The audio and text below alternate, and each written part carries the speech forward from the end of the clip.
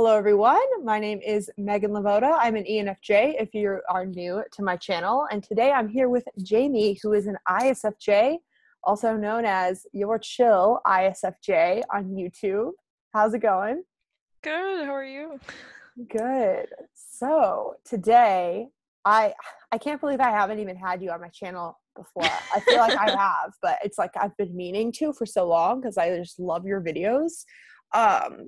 If you guys really if you guys haven't seen Jamie's channel, you should go check it out because there's so much great content on there. She's doing the typology reading challenge thing with me. So there's some good book reviews on there. And also just, I would say one of the things I love about SI is it gives you these physical examples. And if you're wanting to learn about personality, I definitely highly recommend Jamie's, like your blog, your YouTube, because it gives it this really personal feel of like, oh, that makes sense to me. Like, I think that you're just really great at making things make sense, especially like if you're an NESI user and you ever get confused by me, for example, definitely, like, if you're like, why is this lady never giving me any examples? You should go to SFJ for that. But anyway, I kind of talked about you, but would you like to introduce yourself? Maybe share a little bit about your journey with YouTube and typology. Oh, yes. Okay. So, where do you want to start? The womb? Wherever. I just opened up the Pandora's box. Yeah, for real. Well, let's see. I'm one of 6 children. I found type after graduate school. I have a master's in history. And I actually scored INFP. So I lived for several months thinking I was INFP, started a YouTube channel, and over time I actually had Susie, the introverted thinker, who's an INTP, come to me and be like, "You are not an INFP." But she was very sweet about it, very like thorough with her logic as to why I was an ISFJ. And so she was the one that like helped me see what I was actually doing cognitively. And that's when I started actually like reading literature from researchers rather than just chilling on Reddit all day, which was a thing. You know, what's so funny to me even about that story is that since you and Susie as an INTP share the same cognitive functions, the way that you even responded to the TI of like, ooh, this is interesting, like kind of even speaks to you being an ISFJ, where like an actual INFP might have read the TI the wrong way. Which is so funny. Yeah. Her Do you, logic was good. And I was yeah. just like eating it up, like, oh my god, like Tell me more. yeah. Do you know what type your siblings are? Have you typed them all? Oh god. So it's hard for me to like feel like I can nail down a type. I think at some point we're gonna have one of my siblings on to sociotype, and that'll be interesting. But I kind of think she might be an ESE. We'll see. So actually, I have a question about that. Do you feel like, I don't know if this is related to SI at all, but do you feel like for you, when it comes to nailing down a type, that it helps you, like maybe you get it conceptually, but it really helps you to have lots of different examples within the category? And does it feel like maybe there are some types you understand more than others? Yes, I feel like once I know someone's a certain type and I have met more than one person of the same type, like ENFJ, for example, I feel like I have a pretty good idea of what an ENFJ is like, and because of my own like lived experience. Interesting. And so if I meet someone new that, you know, the NI starts coming out and Nice. start wanting to save the world, and you know, it's a good inclination. So what types would you say you understand more, and what types are perhaps harder for you now? In order to differentiate, to Yeah. see, yeah, I would say probably ENFJ is pretty clear, I think. I think usually ISFJ I could tell. INTP. ESTP. I think what can be hard is like the nuances between lookalikes. So if I'm trying Mm, to, if I'm pretty sure someone's an INF based on just the mm, things they're interested in, and then having to like nail down, okay, is this FE or FI that they're doing? yeah. Because they could be good at either one. It's just, what's the privileging thing happening, you know? Interesting.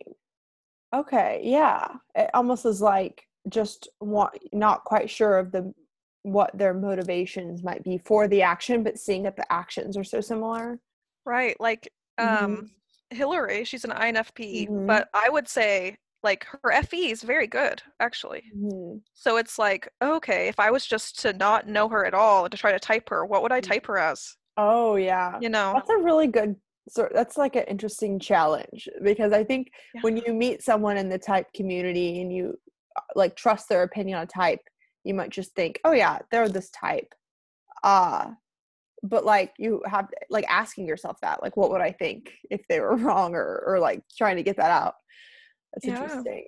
And I've wondered too, like I would say some types it's easier for me to know what they are just based on my experience with them, but also sometimes it's kind of how I tend to interact with them. So I feel like Yeah. even just it makes sense why ENFJs might stick out to you because it's like, okay, we have this rapport in our FE, but whoa, like what is this? You have no SI. Like Yeah, yeah, yeah. it's kind of an Hmm. interesting dynamic there. Yeah. Yeah. Hmm. So what we're really going to do in this video is so not only have I not had Jamie on, which she's just a wealth of information, like so much just curiosity and like facts about type. Like, so yeah, definitely. Yeah. Not only is it amazing to have Jamie on here, but also it's amazing that we have an ISFJ on here because I've never had an ISFJ on my channel. And I feel like kind of similarly with ESFJ, I don't really hear SFJs talked about that much in the type community. And I've heard, now let me know if you relate to this, but things I've heard from other SFJs in is that it's sort of like this idea of I get along with everyone really well in real life. How come in the type community people are saying they don't get along with me? I get along with everyone, sort of thing. Like, was that weird to you, or did you think about that? I think people just have a really weird idea of what an ISFJ is like. Because Yeah. in real life, like even other ISFJs I talk to, we don't really have problems with many people. Like it takes a lot Yeah. for us to. But in type, it's like if you're an ISFJ, either you have massive mom energy or you're complaining about like something, like wanting to talk to the Yeah. manager or something. And I'm like, that is not me at all either. Yeah. Like, And something else that's kind of weird is that it seems like people are airing all these grievances about SFJs online, but do you ever hear like do you commonly get in fights with people where they're like criticizing you? You know what I mean? Like, do you ever hear any of those to your face? oh, yeah, no, I don't think so. No. Yeah. Um, I get made fun of sometimes jokingly for my ineffectiveness, but it's never like you're so mean or like you suck Hmm. as a person or something. Not at all. Yeah. I don't know if I've told you this, but I have a theory too where um perhaps a lot of moms happen to be SFJs, or perhaps a lot of people assume their mom is an SFJ. But I think that a lot of like the hate about SFJs on the internet is just kind of mommy issues of people just Yeah. mad that their mom like yelled at them one time and they don't really know how to separate um, what an SFJ is to their core rather than maybe one experience that they had with one Yeah. where they maybe felt misunderstood or and especially intuitives might feel that way. But actually, before I get into asking you these questions, I kind of want to just start off for maybe people listening that don't know that much about ISFJs. How could you sort of explain um, are there any sort of misconceptions that you've observed about them? Anything you want to debunk about maybe what you're like that might seem different than what you might think about an ISFJ? I know that's kind of a vague question, so It's pretty broad, yeah. if nothing comes to mind, I could change it. Well, let's see. There's a general census that ISFJs are like really big clean freaks, which based on the ISFJs I've talked to isn't true. Like when we're talking about a type, we're talking about cognitive functions, right? Like how your brain processes information. So yes, maybe there is something to SI and making sure that your environment, like being aware of your environment. But it doesn't mean that you're like Betty Crocker, you know, like or like Mr. Clean, or like that doesn't have to be there. So I would de-emphasize that bit, I think. But I think we supposedly avoid confrontation, which I think is true, but in my experience, if an ISFJ needs to confront someone, they can. It depends on what the issue is. Like I've had issues where I haven't gotten paid for work or something. And that's like a clear, like, okay, well, I have my hours here. I can bring you evidence. Like this is important. So you have to confront. Interesting. And what would you say that, like, maybe when you first started looking into the ISFJ description, what kind of stuck out to you the most as like the parts of it that you really resonate with? I mean, there's a lot about FE that I always did. I mean, even though I thought I was INFP, but still, the idea of putting other people's needs above your own. I think that's a big. Even ISFJs supposedly do this quite a bit, where I at least recognize that I am a cog in the wheel. Like there's so many people that my experience affects every single day, every day. So if I'm not doing my duty, whatever that is, everyone's going to get affected. So I try to like be dutiful in what I say I'm going to do and stay true to that. Oh my God. I literally was about to ask you if you believe that you have a sense of duty. Yeah. And I believe in my ISFJ video, that was actually one of the things that I really noticed about ISFJs in particular is that they always do what they say they're going to do. At least like, and maybe how does it feel if you don't? Like if you forget or if something comes up, like if you promise someone something, how does that feel? Oh God. I have like an old school code of honor where it's like, if I tell you something, like I write articles for Psychology Junkie. So I write for Susan, who's really great, and y'all should check out that. But if I tell her I'm going to get you an article this week, I do. And if something comes up to where I can't, I will feel so like sick with myself that I will push myself really, really hard to like do twice as much next time. It just doesn't feel right. It feels like I screwed up. And when you have that kind of like another person is counting on you, like it's exemplified the kind of guilt, but if it's for yourself, it's like I can self-discipline really well.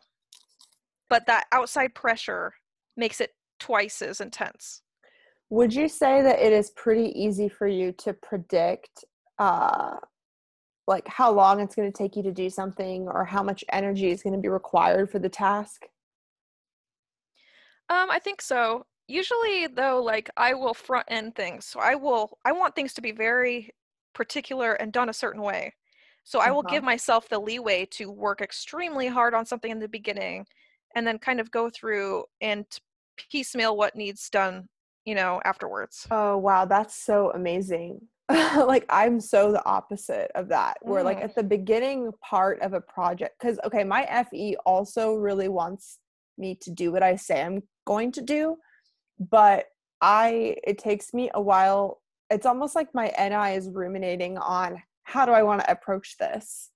And something will be at the back of my mind. Like if I had to write an article and I said I was going to do it in a week or something, I would spend the first half of the week just sort of, while I'm doing other tasks, I'll get distracted and stare at the wall about that other thing. It's almost like I'm cooking it up. It's like I'm cooking up an idea.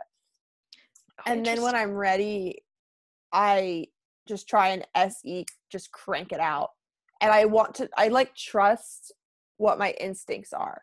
Like I go back and edit, but I feel like if that was like the first thing that just flowed out of me, then it was meant to be or something.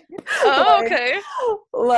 But yeah, like, I guess that I feel like probably all FJs really don't want to leave anyone hanging, because I really relate to how you were saying about, I do feel like a little cog, and I think about how everything I do is going to impact everyone. But I feel like I just make some mistakes whenever it comes to like how much time something is going to take. Because I think it's maybe because it takes me so long for something to cook up and for me to feel ready, and it's almost impossible to estimate that. Where like I can estimate how long it takes for me to do something, but it's hard for me to know how long it's going to take for my NI to ruminate on something. Oh, I don't know. That's interesting. Mm-hmm. I almost think this applies to SI, where the moment I know something's due, I work on it. And even if I have to work from, here's just bullet points, here's detail, detail, detail, and the kind of narrative starts getting built off of those details, I can start weaving something. Oh, okay. Yeah. So it's like you will figure out, like, maybe if you had to write like an essay, like back, like when you were working on your master's or something, like, did you have to do many research papers? Yeah. Okay. So like, yeah, that's like one of the main things I procrastinate on as a psychology I couldn't right now. Oh gosh. I always do it like the day before, and I spend a day to think about nothing but the paper. Oh. Which it's not really great. It's not great on the body. Yeah, if you could believe that. But yeah, so it's almost like you have these SI, like, here are these pillars that need to be considered. Yes. And then your NE can sort of look at it from a higher perspective and kind of see the pattern from there. Is that how it feels? I think so, yeah. I mean, we're talking about research papers. A big part of history papers is having like evidence, so you'll like have to quote different books or primary sources. I would go through and pull out the quotes I wanted, just stick them into the document so they're there. So I can start working with them versus my own thoughts and weaving. I guess maybe the NE does come later. It's just, if it strikes me, I'll note it and I'll use it. Cool. All right. So the first question that I have here is for you to describe a typical day. How do you usually invest your time from your morning routine to your evening routine? Oh, okay. When I get up, because of quarantine or like Oh yeah. You could talk about normal times. Okay. Normal times. Pre-quarantine. Yeah. I would wake up, like take a shower. I'm big on egg sandwiches, so like before bed every night, I'm like, yay, get an egg sandwich in the morning, so excited. I love that so much. So when I actually have it in the morning, I'm just like enjoying like the taste, and then I have coffee, and it's just the right vibe. So I'll do that and like watch, like I just started watching Community. So I'll watch a show and just feel the ambiance. Yeah. And then usually I'll read some type book or like a fictional book for a while. I'll talk to people online. It's pretty unstructured structured currently, just because I don't have a like in place job even before quarantine. Because I was writing articles. So I eventually start writing. Do you like to write in the afternoon more or in the morning?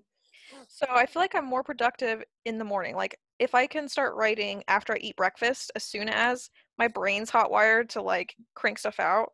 But I'll get distracted if someone posts a funny meme, and then I'll just be giggling about it and go on like a meme, like jump from meme to meme, like Baby Yoda or something. Oh my gosh. Yeah, I love that. Yeah, it's just the fun stuff. Baby Yoda kicks in, and we talked about that. Oh my gosh. Yeah. I feel like, okay, so I think I might have tweeted this or something, but this is just something I realized about SJ humor is that they tend to just sort of beat the dead horse over and over in like a repetitive way whenever they find something really funny.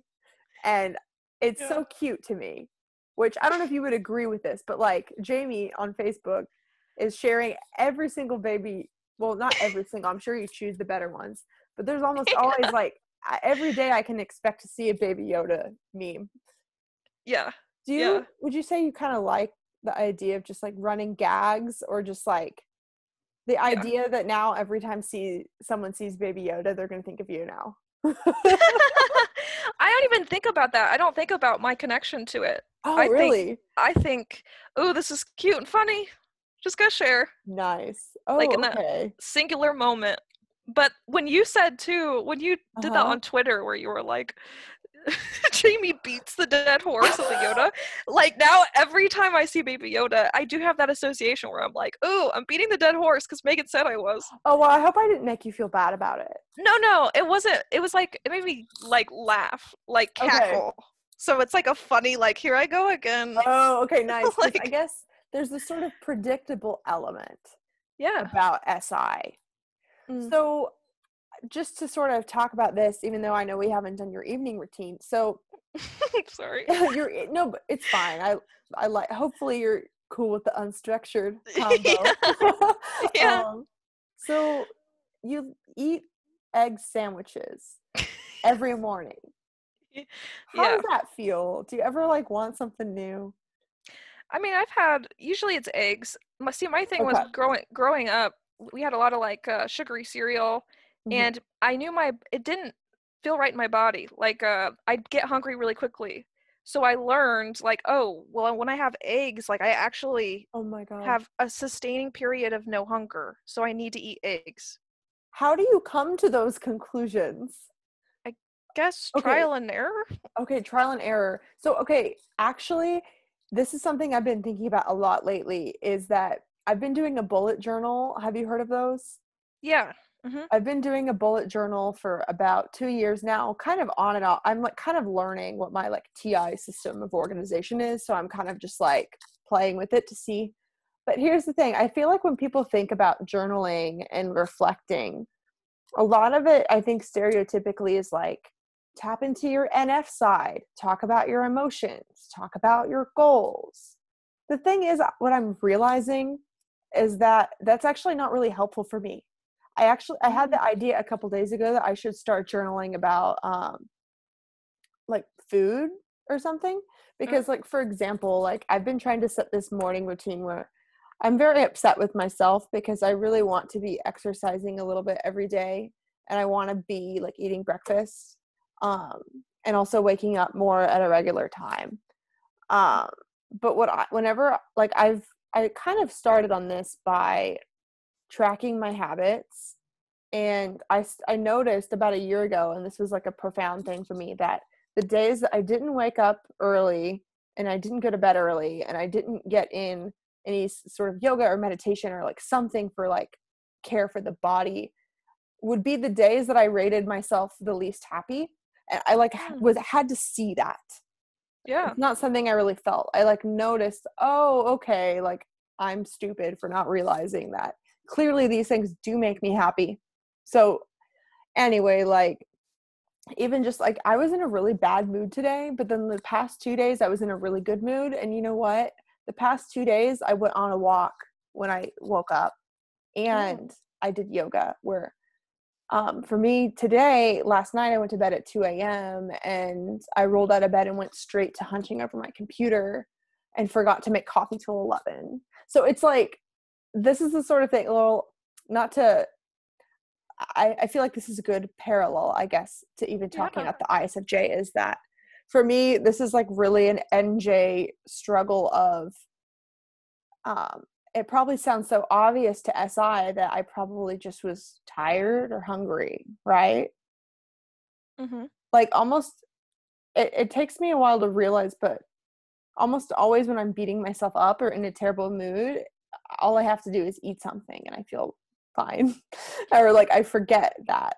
So I guess I'm just really amazed at your ability to even like notice over time, oh, okay, eggs are what make me feel happy, because those are the sort of things that I think I want to be journaling about, because I want to provoke those realizations more. But anyway. No, I love that, because I have the parallel of when I start feeling empty, like emotionally empty, it's because I'm not doing things that are in line with whatever I'm supposed to do, but I don't know what I'm supposed to do. Oh, okay. So, That's so interesting. yeah, Wow. very different, like strengths, right? And like blind areas almost going on. Okay, so I wonder if by that logic, like it would be good for you to sort of journal in an NE way and sort of map out the NE to sort of glean some insights about what's intuitively going on, where maybe I need to just, because okay, this is a silly thing, but I realized that every time I don't want to eat what is in my kitchen, I almost always am craving and want to order Thai food or Indian food. But every time I try and make Thai food or Indian food, I make like I'll make like 4 cups of rice. I'll make enough for like leftovers. And I almost always end up throwing out some. And I don't know why, because it tastes so good. So why, it's one of those things where I beat myself up for being like, why am I making too much? And how come I can't get it the right amount? And I made that connection though, after like 10 times of throwing it out, that, hey, I shouldn't make so much because I'm probably not going to want to eat it. I wonder if part of the problem is because it takes you so long to eat 4 cups of rice, the rice starts getting gross and you don't realize it. Yeah, okay. Yeah, I think you're right. That's something where I don't, yeah, like that's another thing that I don't know like what the problem is. Like maybe it is like my body saying that the rice isn't as good, but I don't even really notice the taste difference. Yeah, maybe. When I think about how much I'm Yeah. gonna make and how much leftovers I want, it's kind of like Mm-hmm. you get fries, right, at a restaurant, Mm-hmm. and they taste good fresh, but when you take them home and put them in the microwave, it's gross. You don't want fries anymore. It Yes. changes. Oh gosh. Oh my God. Yes. I like so don't really pay, like I feel like I don't really know how much those things change. Like Interesting. I feel like I just give myself a hard 1 week limit for everything. Is that gross? Well, I mean, a week isn't bad. It's just you're probably gonna taper off where you're like, oh, I don't want this. And if you're not aware of like the sensory changes, you're probably gonna be confused. Like, Yeah. Yeah. mhm. Okay, yeah. So I'm impressed that you know that you like to eat eggs. But well, okay, here's what I'm trying what I'm seeing. It's lovely. The connection with you eating eggs every morning and also sharing every baby Yoda thing is that SI has this like intense self-awareness. All of the introverted functions are very self-aware in its own way. But to me it's like you even said earlier, I know you know your body. You know that it didn't react well to the sugar or of cereal, and so you course corrected. Mm-hmm. There's also like, I know it's not literally your body, but it's like you know your sense of humor probably pretty well too, to where something is kind of predictable in a sense. And Yes. I guess what I want to challenge the listeners to consider is that perhaps SJs aren't boring. Perhaps they know themselves really well, and that's why they're predictable, because perhaps they just know what they like, you know? Yeah. Example with memes even. Uh-huh. There are like 5 different meme pages I will go to every day just to see what new memes there Oh are. my goodness. Because usually I know those memes in particular will make me laugh. Oh, Like okay, yeah. it's like the experience I know I'm going to get a certain experience from doing these same things, even if it's a little different. Are you someone that likes to rewatch movies and TV shows that are your favorite? Yes. So, can you speak a little bit to why you do that? Because this is actually something I've never really understood about people.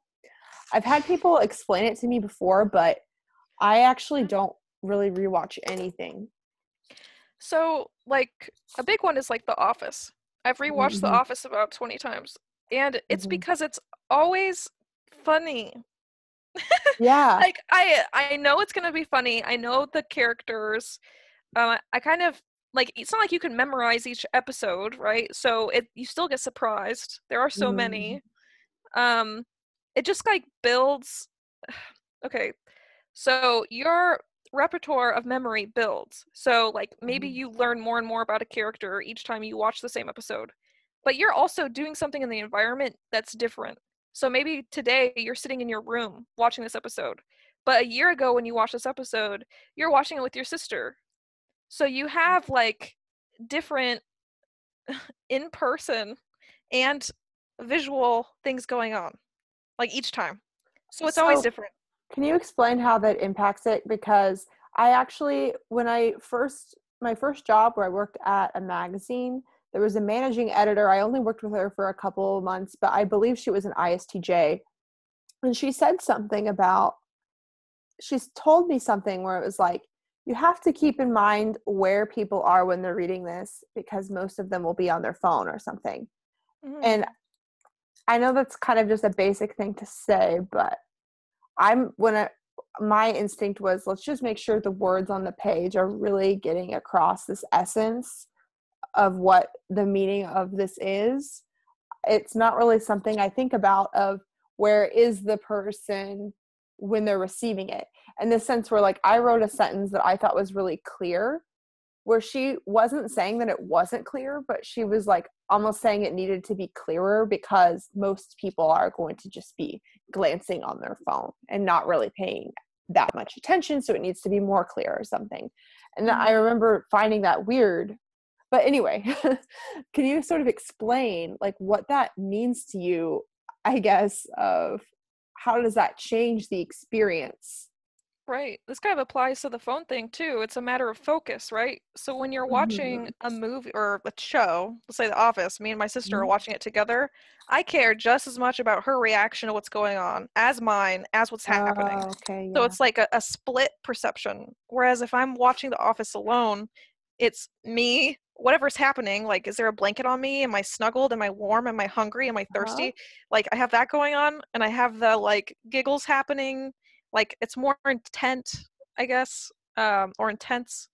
um I don't know, it's just the jumbling of awareness, so You it's know, different. it almost makes me think that your SI is like measuring how immersed you are in the sensory environment. How much of it are you picking up on? So, Mm. like, maybe when it's like maybe when you're with your sister and you watch The Office, you glance over at her, and so you miss like some funny look or something that Pam makes or something. You miss it. Bam, yeah. Is Pam your favorite character? No, Michael Scott is Okay. my So, 100%. confession, I've never actually watched The it Office. it's a very NESI, 100%, I I've think. actually wondered if it was like SFJ humor. I mean, it could be. I mean, we in socionics, Michael Scott is supposedly ESE. For people who don't know, that's Hmm. FESI. Hmm. I Like can see that. alpha SF Yeah. humor is like dorky AF. What I've noticed about a lot of SFJ humor is that it's sort of like you might you might find it annoying that you see office memes everywhere and that it's just talked about all the time, but nobody can deny that it's funny. Who You gets know what I mean? annoyed, Megan? NFJs.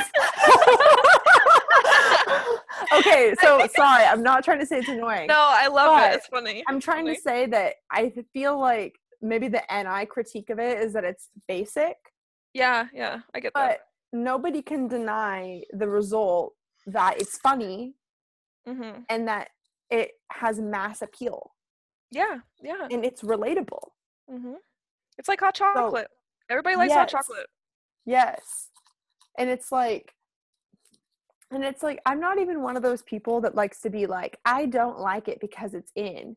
I just happen to not have ever watched it. But I actually have been meaning to rewatch it because part of me is like curious about it. But I even find the setting of the show, the fact that it is literally just things that happen in an office, very SI to me. I love that. I love well, what's interesting is when I went into the workplace myself, I I did a lot of the shenanigans that happened in the office. Like I worked in an early childhood center and would Uh, do shenanigans, you know. I worked at a gym and did shenanigans. Like you find a way to interact with the people around you in a fun way where you can connect and like mhm. have a pleasant environment, and then you build up these funny little like inside jokes and stuff. Like that felt very, very real to me. The Office does. It's part of the appeal. Yeah.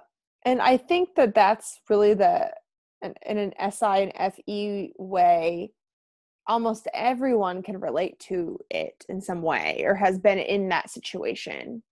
To where it's almost easier to call back on it when you're like in an office and say, this reminds me of this part of that show or something. Yeah. I totally get that. And it's so funny because like my favorite comedy show is Portlandia. And I Oh think I've yeah. talked to you about this before, Mhm. but there's so many NI moments in that show that I always go back to and want to quote where like, I don't know, there'll be like some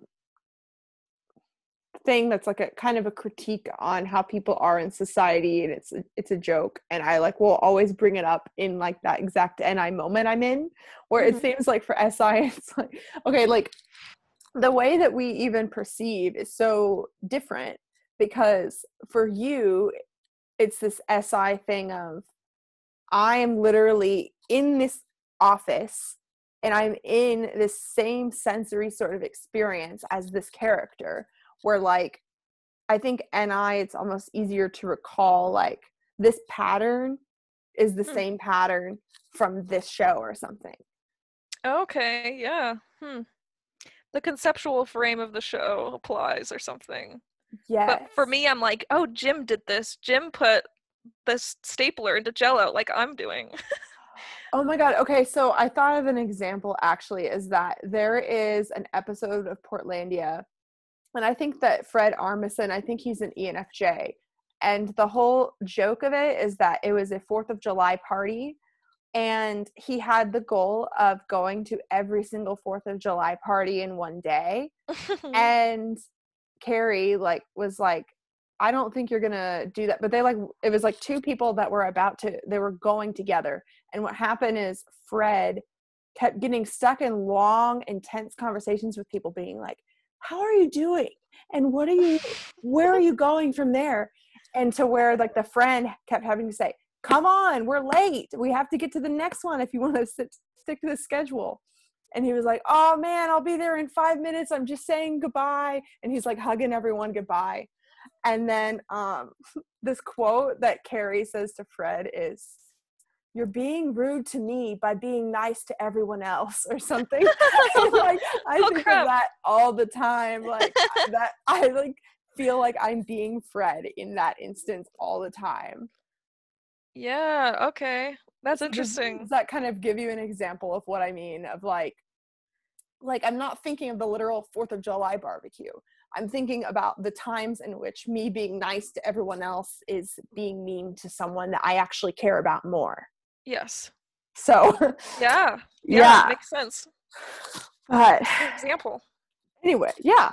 I find this is just so interesting because I get SI in theory, but it's rare that I get these like perfect examples. So, Oh, yeah. um, okay, so we talked about the egg sandwich. We talked about Yoda. Um, I guess Oh, tell me more about this routine of yours, if there is one. oh. Like, do you have an evening routine?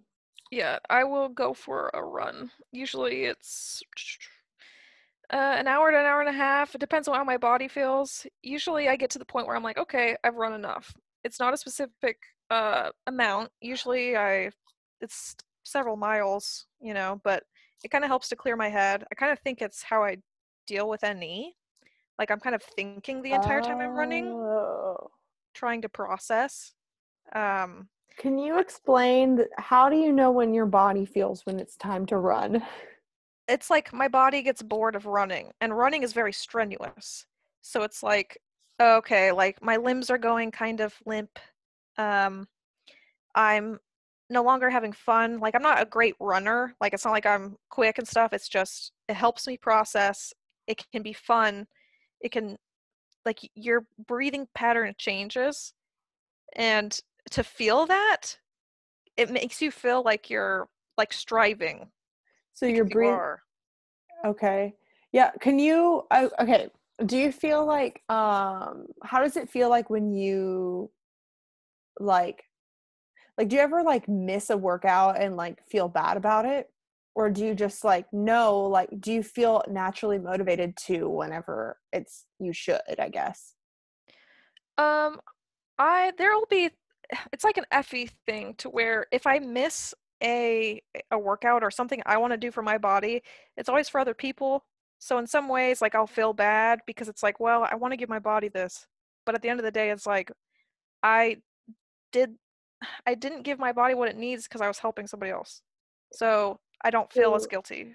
does your body like let you know? How does that feel like if your body is like letting you know that you want to do something? I'll be restless. Like I know when I need to move and do something different. I could feel like a soreness or like a tingly or like the body gives signals to me. Uh-huh. As high, let's say. Do you have to think about it before you do it, or do you ever just observe your body doing it? My body does it and I know. Ooh. Oh my gosh. I'm sorry. Like, that's just so profound to me. You're Like, like, hunger, spoon. like okay, do you ever get upset? Okay, something that I deal with pretty frequently is I will get upset when I'm craving something and I don't know what I'm craving. Does that ever happen to you? I always know what I'm craving. I'm upset when I can't have it. Okay. Like, there's been times, I would say about maybe once a month, where I get very frustrated and uneasy for about an hour or two. And it's because I cannot figure out either what to make for myself or like I'll like use SE and I'll look and okay, so like I try really hard like with NI to figure out what are the correct pantry ingredients for me. What are the ones that I vibe with? So whatever. Yeah, But that's like so cool. I feel like I'm trying to like get the pattern down of what I like to eat. But Mhm. anyway, like there'll be times when like I'll like use SE, open the fridge, I'll look and nothing is calling my name, but I'll know I'm hungry. And I'm like, okay, so like what gives?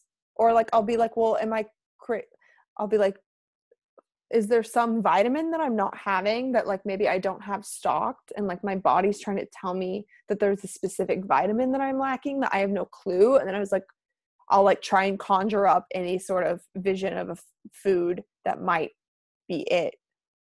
And I'll like kind of try and run through a list. Um, I'm is that I'm curious about this. This might apply to you. I don't know. uh-huh. Um, do you know if you do certain things and eat certain foods at the same time? For example, when I want to watch a bunch of anime, I go out and buy Pocky because it's fun to eat Pocky and watch anime. So maybe when you get Mm. restless, you're doing something that you have come to associate with a food, but you haven't picked up the pattern of what food that is. So maybe it's a That certain could be Thai food it. or something. You'd have to almost Yeah. track it. Yeah, I think that maybe that is something I could journal about or something because I think you're right. Because I think that like, and I think what tends to happen too is I get very ambitious of like, these are all these meals that I'm going to be making either this week or the next week. It's almost like whenever I get almost like flashes of insights of what to make. Like I'll be like, oh, I bet this would be good. I bet it would be good if I tried pasta with these vegetables this time. Okay, sure. And like I don't really look at recipes. I just will randomly think of something that sounds good to make because I really do like cooking. But like anyway, I'll do it. I'll be very ambitious with like a plan of like, these are the foods I'm eating this week. Mm-hmm.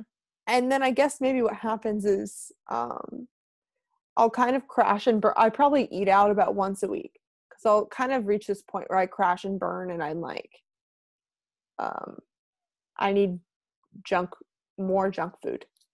Mm-hmm. It's like I have this ideal of what it would be great if I ate every week.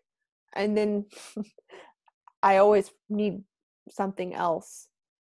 It sounds so stupid, but no, it's not stupid. It makes sense. I think maybe so I do somewhat what you're saying. Like I can kind of plan ahead. Like it's usually pretty loose though. I'm not like on Tuesday I will have a tuna wrap. On Wednesday I'll have a pizza. It's not like that. But I can oh, assess like, okay, I need these certain ingredients because usually I like having tuna wraps.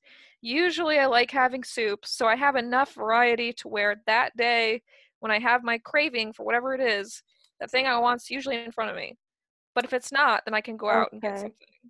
Okay, so actually, another thing, I was thinking about this recently because I realized that my mom, as an ESFJ, she almost never knows what meals she's going to make that week, but Yeah, she gets the same ingredients because she knows like what she likes.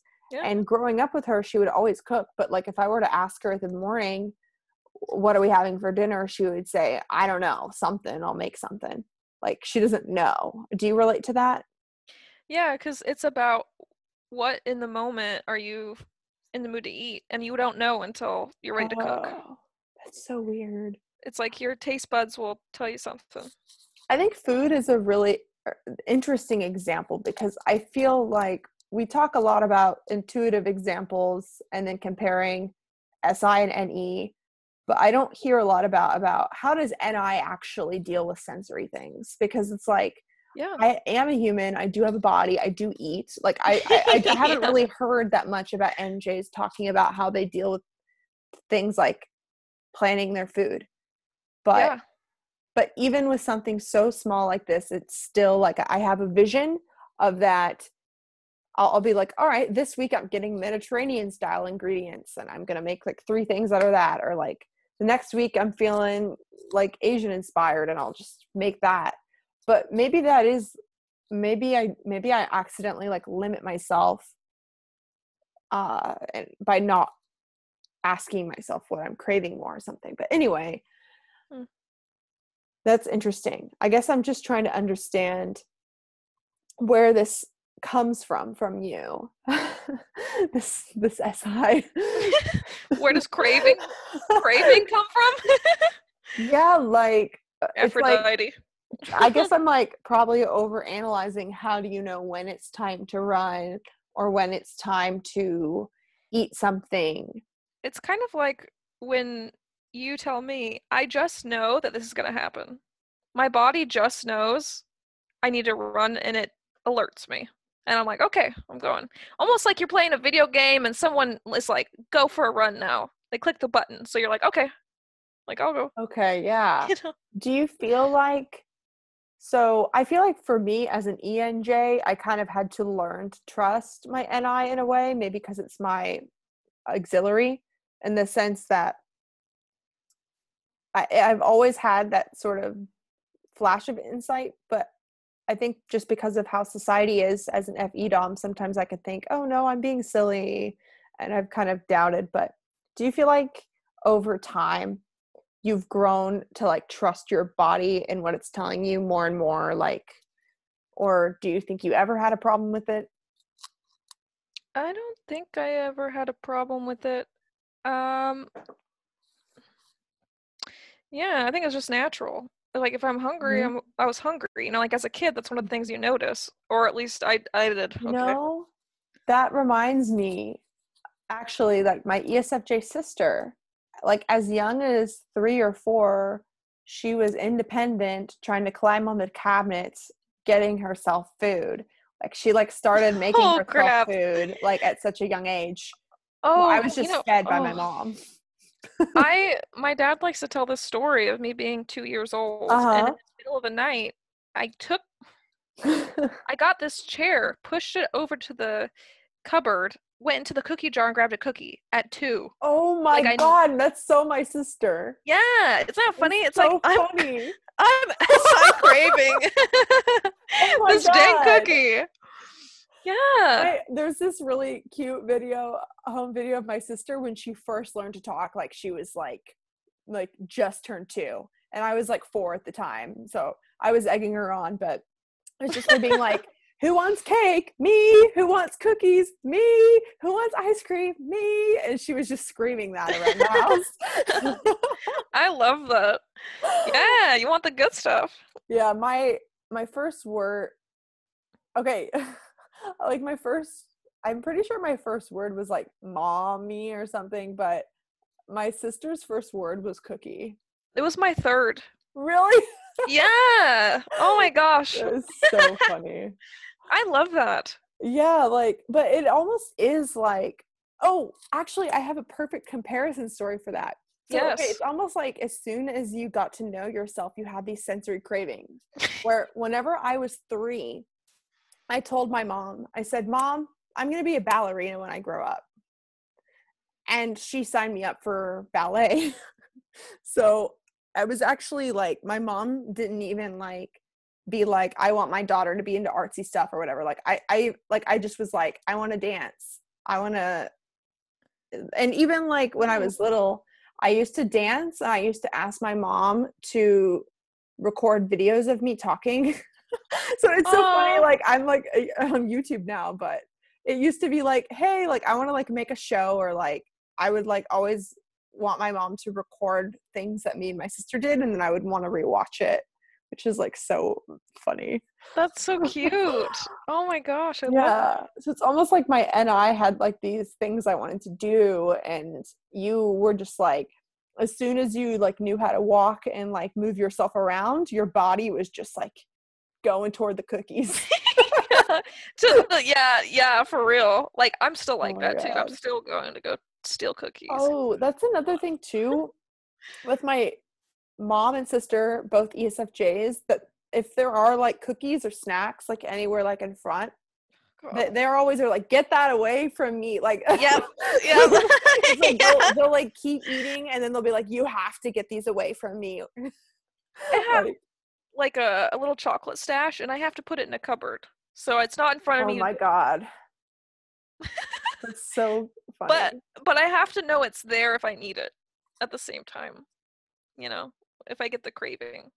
That's actually something I'm really learning, is that I need to have sweets, and I need to have sweets and like snacky stuff on hand, because I don't normally, because I don't really crave it that often. But the thing is that when I really do, then it is me denying my craving for hours, and then me responding by wanting to order pizza at midnight. Because like Pizza. it's almost like I deny my SI impulse, or it's like I deny my SI, and then SE just gets impulsive. That makes sense, yeah.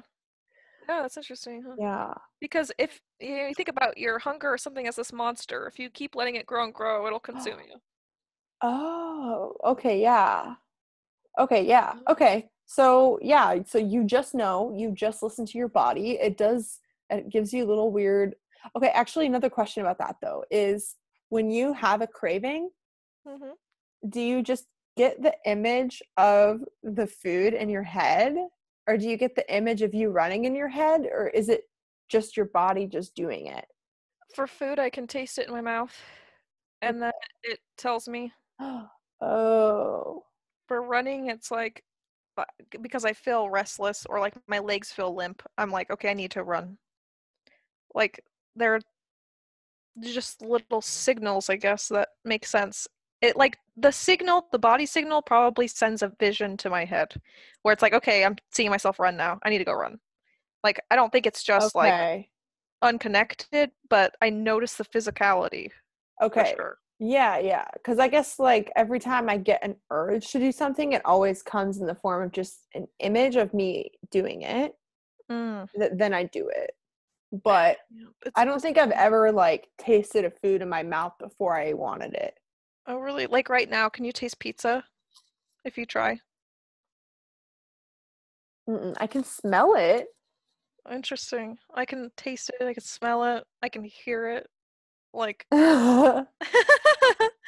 I feel it's so SI is so profound to me, and I think, you know, I it's like it doesn't get the love it deserves. And because of that, I feel even more stupid for how bad my SI is that I'll just ask you, I want to know, what do you mean by your legs being limp? I know that's such a stupid question, but like I'm literally sitting here wondering what that even means or what that would feel Mm. like. Well, I don't know, how do I describe it in a way that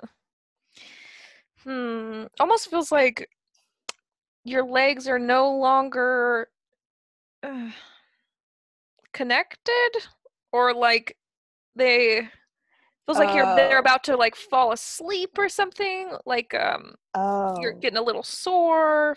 It's like it's Okay. I can understand what that means, but I also can tell you that I'm probably constantly limp because the thing is that when I meditate, I'm not in my body, and when I meditate, I intentionally try and make my body alive. mm, So hmm. yeah, it's almost like um the opposite. I have to intentionally make myself feel like, have you ever done a body scan meditation? Um, no, I don't think so. The whole point of it is it's just you close your eyes, sit in silence, and try and make your mind go from you're feeling your feet all the way up to your head. Mm-hmm. And I enjoy doing that, but I'm always so shocked at how much it works, in the sense that it's just really trippy. It really trips me out to like Mm. feel it all, because I almost always feel like my foot literally will go to sleep. My feet will go to sleep constantly. I Mm. don't know. Like, so it's almost like it's interesting because SI is so monitoring your body in a way that your alarm bells go off even when maybe it's not even as bad as it could be maybe for an intuitive, but like you have this standard and it's so your responsibility that even when you go a little bit limp or you feel yourself going a little out of shape or maybe not pleasing your body in the way you want with the right foods, it's maybe hard to deal with. Yeah, like imagine a full cup of water, full all the way to the brim. Like if Mhm. my body's fine, the water's not moving. But if it's not fine, it's gonna be splashing around a little bit, and I need to fix it. Okay. Interesting. I was just I was just Mhm. thinking too about Mhm. with this sensory, right? You get signals. Mhm. I think hearing is a big one actually. I've actually had my hearing tested and it's supposed to be very good, like better than average. And the other day, I was just in my room and I heard a truck pull up. And I instantly ran to the door because I knew it was going to be the mailman. And I didn't want him to ring the doorbell, which would wake up my dad. And all of that happened like this.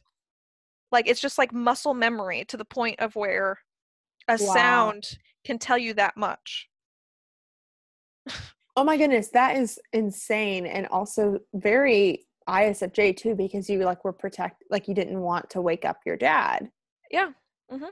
So that's actually another thing is that so I saw a mouse in my apartment about a month ago now. Oh gosh, It yeah. hasn't been caught yet, but I Mm. think it's gone. I even called maintenance and they did some like sort of special trap or whatever, but even like with my INFJ girlfriend, I think that so even like in socionics, my girlfriend's also an IEI and I'm EIE. So in socionics, she has role SI.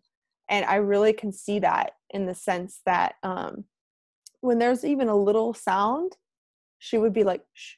And she like wanted to hear, like if maybe it was the mouse. Oh yeah. Mhm. And I would wonder like, well, how would I even know if that's what a mouse sounds like? But then Oh. she went and looked up videos of mice in order to hear what they sounded like. But even when doing that, I wasn't confident in if that sound was the same sound as that sound. Oh, interesting. So Okay. part of me felt like I have the traps out. Why worry about it? There's nothing I can do other than have the traps out. Mm-hmm. Where I almost would rather just not even waste my time wondering about if it was or not.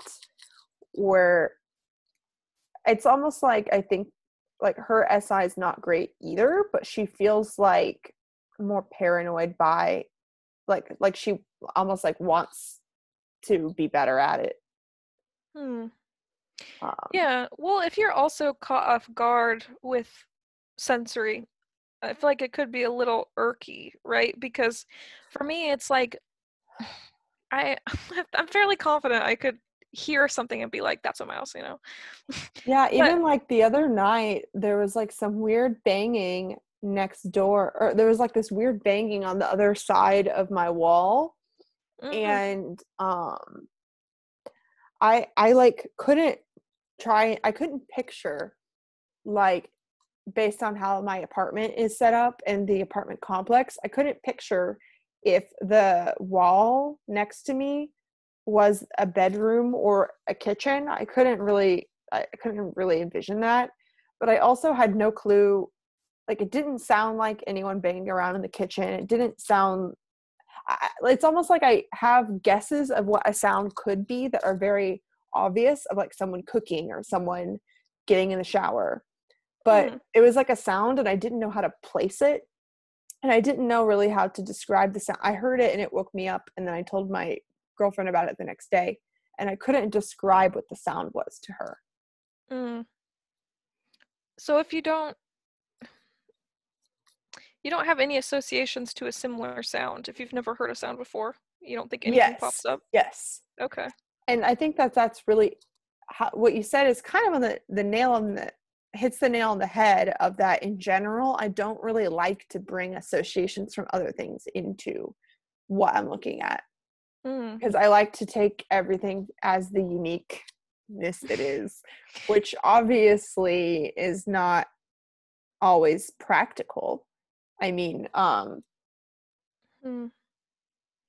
so would you say that I wonder just about your collection of sounds that, or anything in your memory, like that have built up, that you probably would be able to guess what a sound was. Yeah, especially if I've been in the environment with it. I actually keep having Mm-hmm. NFJs comment on my videos and be like, I love your sound effects. Because I never use sound effects. And Uh-huh. sometimes, even when I'm trying to explain a concept, I'll be like, what's the thing? Like, Uh-huh. I'll use sounds to try to help explain. Oh, okay. I don't know. There is like a Another thing too is that I uh, rode an Amtrak like over Christmas, and it's fairly close to my apartment, but I didn't really realize or register, even though I've lived in this apartment for over a year. I was like, wait a minute, can I hear the train from my apartment? oh yeah. And you can. It depends on the wind, which that was actually weird to me when I realized that it depends on the wind. Um, Oh. because it's like kind of close, but like not that close, in the sense that sometimes I can hear the train, like the horn of it. Mm-hmm. But it was weird to me that it wasn't until I had like the SE experience of going on a train that I even wondered, have I ever heard the train sound at my apartment? Because there's so many just background sounds that I tune out. Right. Hmm. Yeah, that's so funny. When I first came up here, like within the first week, I was like, what is that loud sound? It sounds like a plane, but I don't know if it is. And it ended up being Mm. a train, but because of the distance, it sounded different. Do you And feel a responsibility to know those things? Like if there's ever something like that that confuses you? yes, it feels off, and I need to be able to know what it is. Like Interesting. in order to feel safe, I think it's a safety thing somewhere. Okay. And do you think too that is it part of just because, okay, my mom always tells me, because I live in like the city and my parents live in the suburb. My mom always tells me things like, just know your surroundings, or like, just be careful of your surroundings, aka be safe. Yeah. But do you think that that is kind of like a way of SI to be safe, of like, if I hear a sound and I know what it is, then that means that if there ever was any sort of danger sound, I would be able to, you would stop and wonder about it because it would be a different sound. Yeah, well, it's kind of like when the fire alarm goes off, Yeah. you're triggered, right? So when you hear something that's different, unusual, you kind of, or I at least do, want to know what it is in order to determine, is this a normal sound that means life is happening normally, or does this mean there's a problem?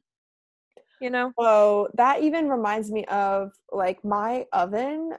There's something kind of wrong with, well, there's something like wrong with either my fire alarm or my oven, to where it almost always, the fire alarm goes off when I'm cooking, even if nothing's burning.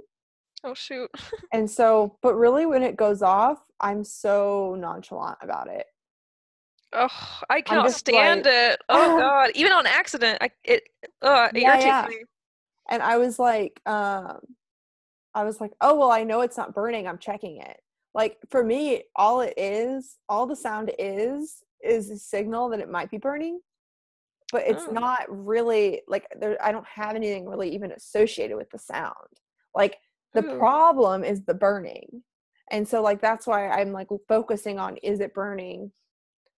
And like, I was cooking potatoes and they like weren't even close to being done. And so I was like, just kind of like laughed about it. I'm like, well, that's annoying. It's going off because I don't know. Yeah, I Like, love I that. didn't, or go ahead. It's a maybe. Like that's what's interesting. Like even if I am in charge of my kitchen and all of a sudden like the alarm goes off, I'll check everywhere to make sure that I'm not missing something somewhere else. You know, because it's Mm. like the alarm it means danger. I need to check for all Oh, danger. okay. Yeah, that's That's interesting. yeah, Yeah, that's and it seems like you almost are like, the alarm means danger. We're yes. like, I'm almost saying burning is the danger. And this Mm, is the sound that is telling me to check if it's burning. mm-hmm. So I feel like even maybe on a physical level, you might even get any sort of like fight or flight response, or like any, do you feel like triggered by the sound? Like, how does that feel like to be triggered by the sound? Oh, my body tenses up.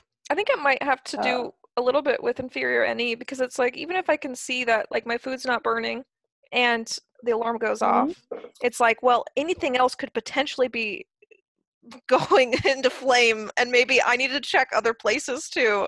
Like Mm-hmm. it's just one That of makes many a lot of sense. possibilities.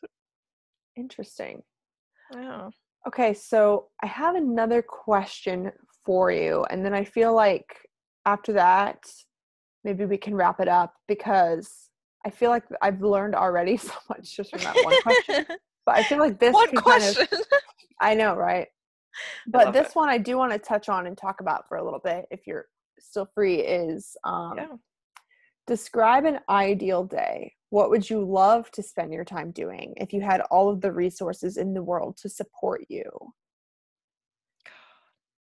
So this could look very similar to your typical day. It could be just that you have more money and you're able to do things, or it could be that, maybe you live in a different place, or like are able to see more friends, or like you're in better relationships. Like, you can make it a complete daydream, but I kind of just want to see like what you're aiming toward, I guess.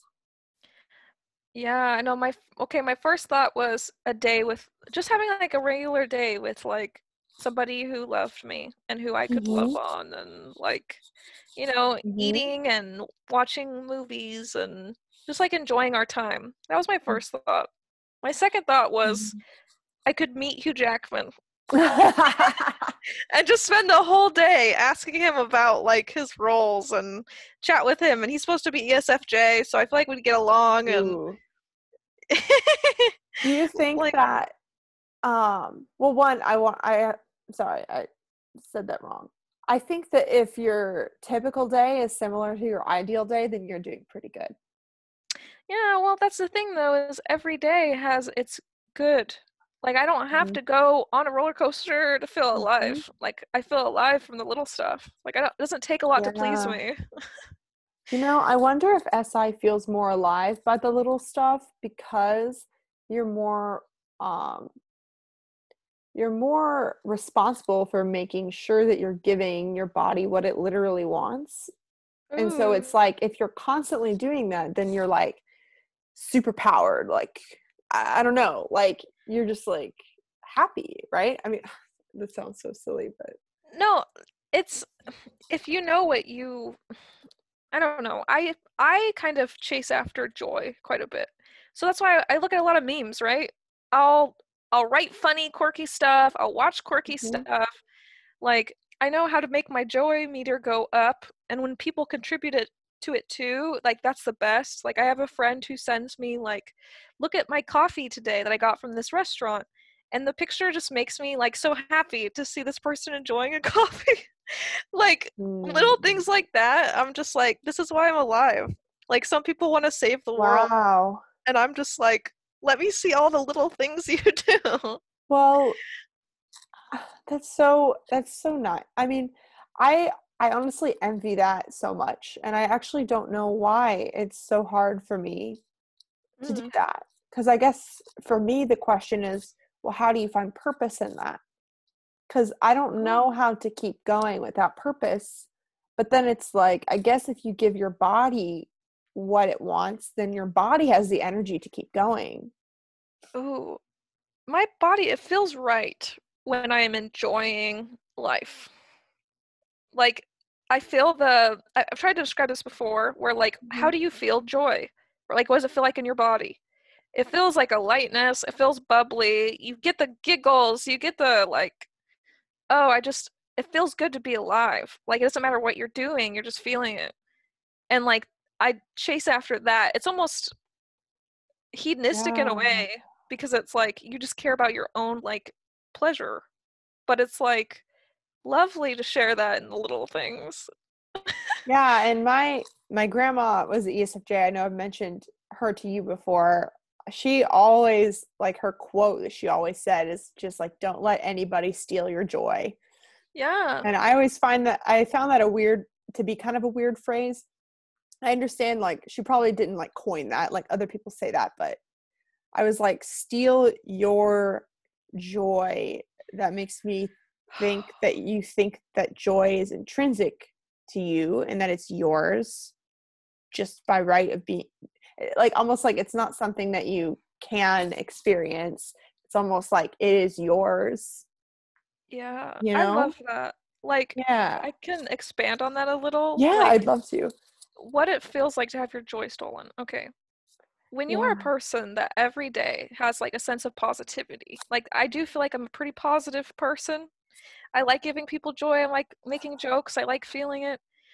When a person in my life does not let me feel it, like they shut it down, they make me like they take my like, hey, how are you, like I did all these things today and like I'm excited about it, how are you, and they just meet me with bitterness, and they meet me with like contempt and anger and all these things. It is like they're stealing my joy because my fe has to be kind of brought down to wherever they are because I know they don't want this from me, like my natural sense of self. So it is like a stealing, and you just feel so deflated all the time when you're around this person, Yeah. and it's the worst feeling. And I totally relate to that on like an FE level of like whenever people are like dismissive of my happiness, it's so hard. For Yeah. me, it's almost always like when I'm gushing about some project I'm working on, or like if Yeah. I'm talking about something I'm about to do. Sometimes people can even do that unintentionally, where like if I have like really big goals, I've had to learn that if I'm like gushing about something I'm really excited about, um, other people aren't necessarily going to be as certain that I will be successful as I am certain that I'll be successful, because a lot of what I do is it's like taking a risk. It's taking like a risk on what I believe is my path. And a lot of people are afraid to do that. And so I've realized that if I'm gushing about like something that I'm about to do on my path, then it's like other people that have abandoned where they're going on their path because they don't think it's practical or they don't think it's possible. It's not like anything rude to me. They just might not even believe that that is possible. And so they kind of might come at me and ask me to be practical, not in a mean way, but because they care about me. And that is how it feels like. That's similarly to how it feels of like kind of like shutting down my optimism and faith. And even then, I think you, like me, you're trying to share it with that other person, that sense of joy. Yes. You're like, look at this thing I'm pursuing. I'm trying to help people with it. Isn't it awesome? And then you have someone be like, you can't even work that. Yeah. So like deflating. It really is.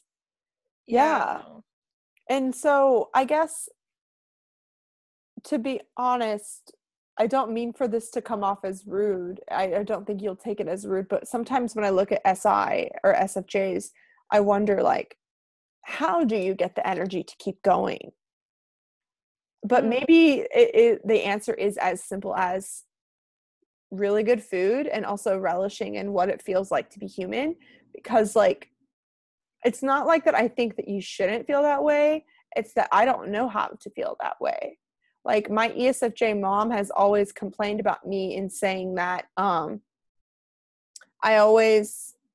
it seems like nothing is ever enough for me, and that I'm always going to be chasing something, which in a way she's right. But part of it is like, well, I enjoy the growth journey, but it's like I do enjoy the growth journey of always growing and never stopping. But how do I go to sleep at night feeling that it was worthwhile? You know what I mean? Like, and it's not that logically I know it's worthwhile, but that feeling in your body, that's what I want. You know what I mean? And I don't know is this weird to you that NJ, or like, have you thought about this much before, or like, can you tell that NJs seem that way? I think that from what I can tell of NJs, y'all are doing what you're supposed to be doing, you know? Like, I think when you have a passion to move towards something, you should be doing it. I don't think we're going to experience the same affirmation or feedback, right? So, like, if I'm sitting here and, like, seeking joy, right? Like, I'm a person who happiness is, like, really important to me. And I know it's not to everybody. Like, that feeling is not the most important thing to people. But if I'm constantly pursuing that, at some point, I'm going to get to that area of, am I actually, like, having a productive life? Is my life worth something just because I'm pursuing happiness all the time? Like, I have a very different, like, judgment meter that I get from the outside than you do. But we both experience that kind of like, well, my brain's headed this way, you know? Yeah, I never question that I'm on the right path. Like, and I get excited probably every day. But I guess that's kind of the difference, is that being excited every day is different than feeling joy and peace. Is that if you're excited every day, that is actually really overwhelming. Like, Yeah. because Ooh. and so it's not that I'm even not happy. Like I feel happiness all the time, but that sense of like, and it's almost like, I don't even think I've ever felt it, but my FE can pick up that is what SI is feeling. So I can like pick up the feeling even of calmness from being around SJs, but I can't recall a time I felt that this way. But it almost seems sort of like all in a day's work. Now I'm going to kick back and, that sort of thing. Yeah, knowing you've put in what you need to for the day and like being able to revel in that. and not Yeah. having the restlessness of I need to keep pursuing my goal. And I mean, Okay. dating an INFJ, we both almost always fall asleep while doing something. Oh. Okay. Like, I know, right? Like, either in the middle of a show that we're forcing ourselves to watch for fun, or in the middle of a project, or doing something for work. Wow. I've fallen asleep within the past couple months. I've fallen asleep reading one time. Otherwise, I've like gotten into bed, I've turned off the lights. It's like all set up. Yeah, that whole thing, it's really hard. I'm like really starting to crave it because I know that in a way, like, it's like I will reach my goals. I will get where I'm trying to go, but unless I proactively do something about my sensory, is it ever going to feel worth it? Because it's like, for example, this video, it's very enjoyable to me. I love talking to you. It's so much fun. I feel alive doing it. But what if I do something like that every day? It's like I never know when to quit. And so I never have that feeling of I did enough for the day. Mm, yeah. Like, and so it's almost like I've been realizing I can't just design a life where I don't have these sort of like, um, it's time to shut the brain off thing. Right. Yeah, it's almost like you need a timetable set up for you or something to where it's like as long as you work, your little butt off until 8 p.m., you know, you could feel enough to where after 8 p.m. it's good. I And I think in think, oh, go ahead. I was gonna say, I think in socionics, like an Uh-huh. LSI would be helping you structure that out to where you were Yeah. forced to feel relaxed. Like, Yes. And I've noticed with them, because I have dated a couple of them before, it feels like I'm stressed about something or I'm talking about something, and they just observe or notice what I typically do. Like they'll just be like, well, you feel this way every time you do this or something. Or it's like every time or it's like, I don't even know how to give an example, but I feel like they almost like call out with SE, like what I'm doing. mm-hmm. Yeah. Or, and it's not even like, it's weird because I'm like the one that uses the feeling function, but sometimes they even are the one where like they would say, oh, well, you don't really like your job, or oh, well, you don't really like that person. Or it's like I'm wondering like, why does this keep happening, or why Mm. am I stressed? And it's like, oh, well, it's because you are, I don't know. It's like they view it as so like, well, obviously. I don't know, Right. like like I They feel have very a seen by them. Yeah. Well, I think they're so structure based too. So Hmm. to see like an EIE going around and like, I'm gonna work as hard as I can, da, da, da, da, no structure, and they're like, I will Yeah, discipline you into into, man.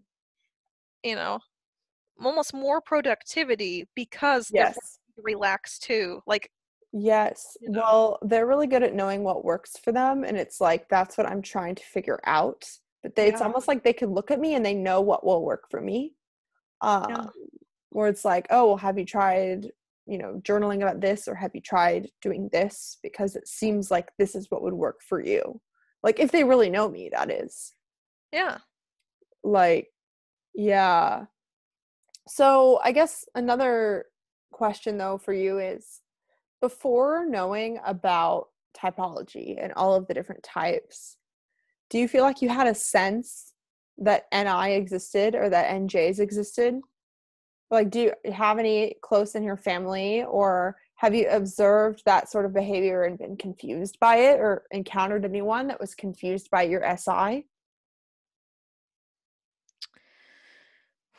I'm not sure if I ever got exceedingly close to an NJ before type. Like I Mm-hmm. oddly met like an INFJ at the same time that I got into type.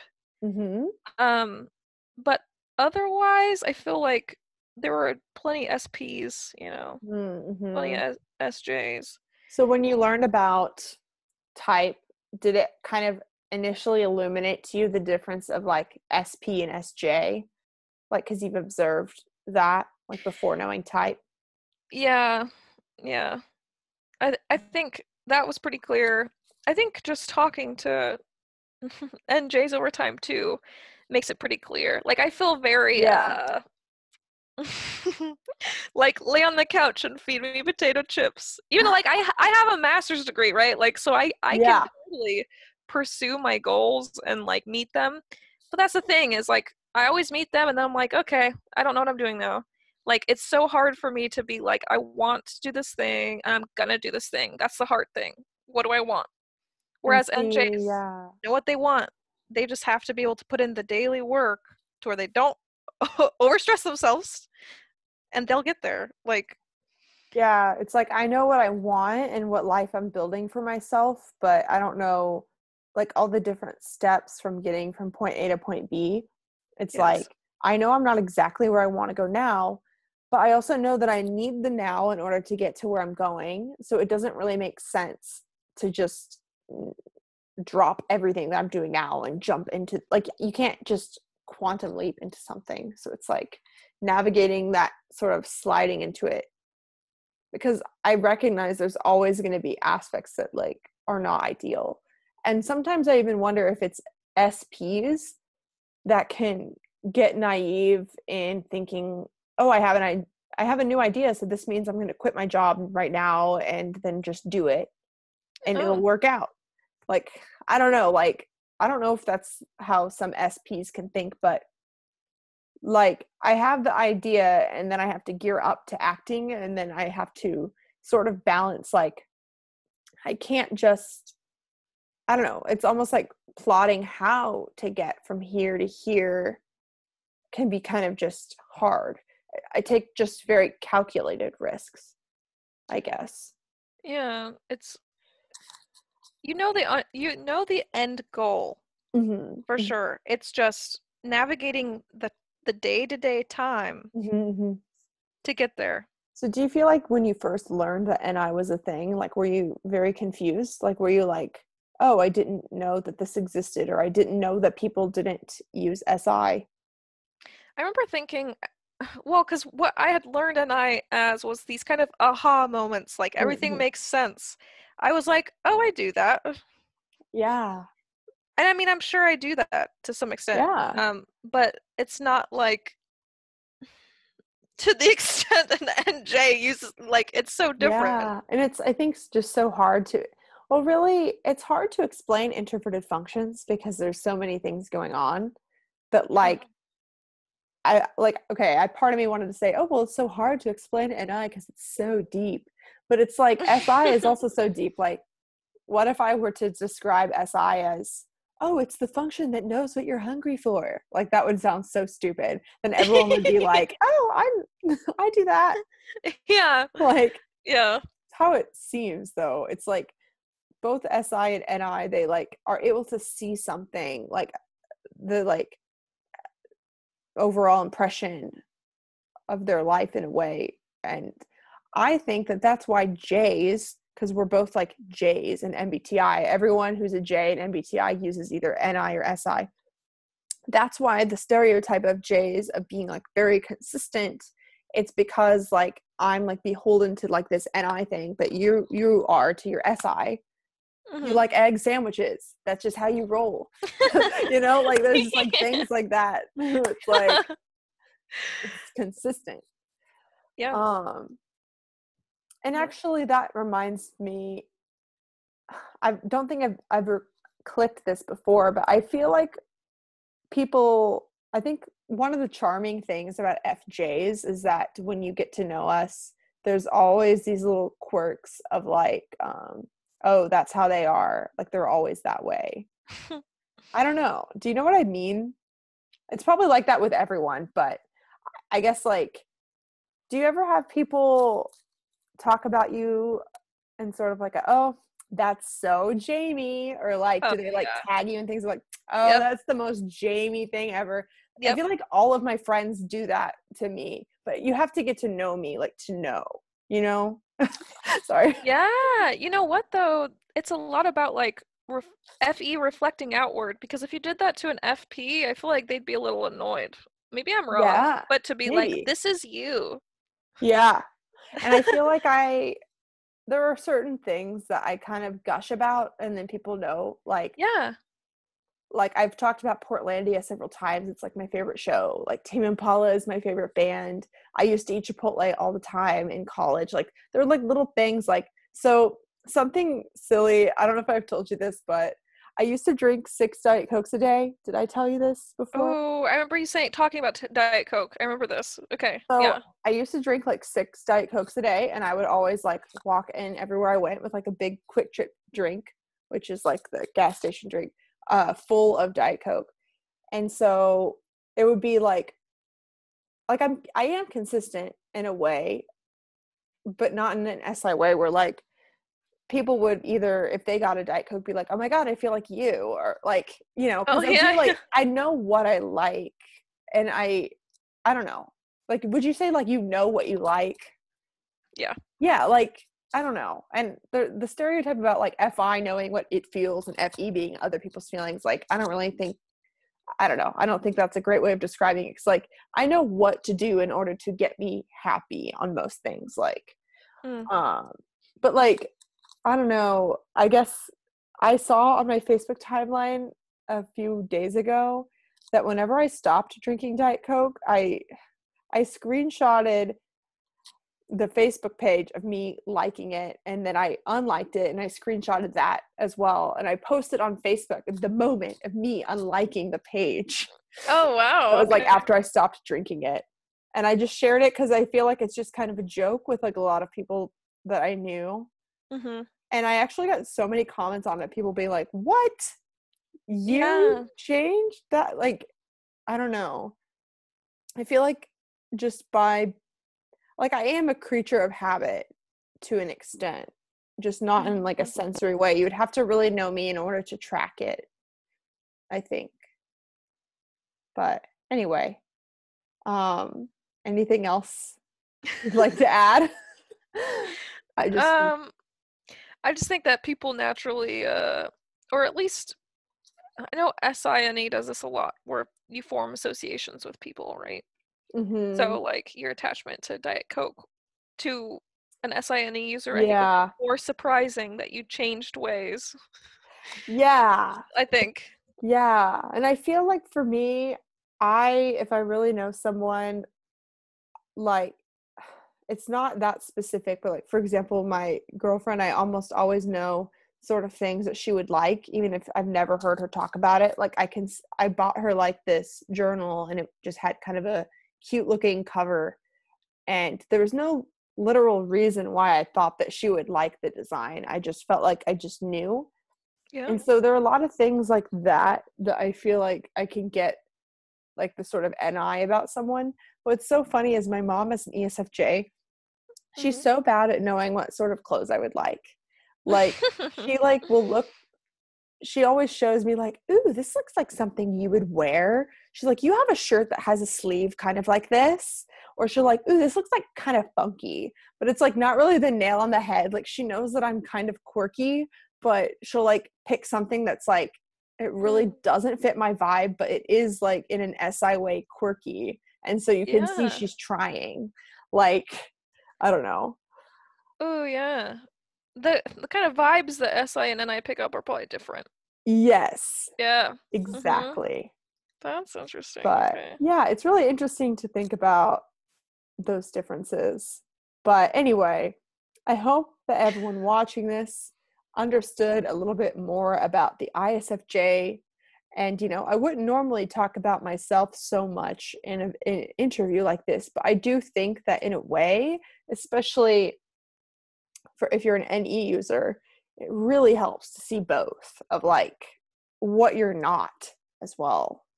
Like, Yes. because I think that, you know, the assumption we can have if we're just listening to you or something is like you wouldn't pick up on how SI it was unless you knew just how much NI doesn't do that, you know? Yeah. And with a world full of a lot of SJs, you might not actually know how much NJs don't do that. So, and we also don't talk about it because we feel weird about it, you know, like we don't want to sound like we're complaining or dramatic, because it's like, I don't know, it's just feels stupid. So, Mm. but anyway, thank you for chatting with me, Jamie. And I will leave her YouTube channel below. That's linked below. Also, if you are new to my channel and you made it all the way through, I do offer typing services, and I have a membership group where I'm going to be doing like a virtual workshop a month. And so that information is also below if you're interested in that. So thank you so much, Jamie, and thank you all for being here. Bye. Yeah, thank y'all. See ya.